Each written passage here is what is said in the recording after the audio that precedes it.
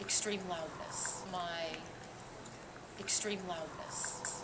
But we're going to have fun in the last room today. My extreme loudness here at SHRM Annual Conference 2012. I work at American Public University System in Charlestown, West Virginia. I think it's amazing the opportunity to sandwich the discussion about things that we like, things that we don't necessarily like, and things that we like.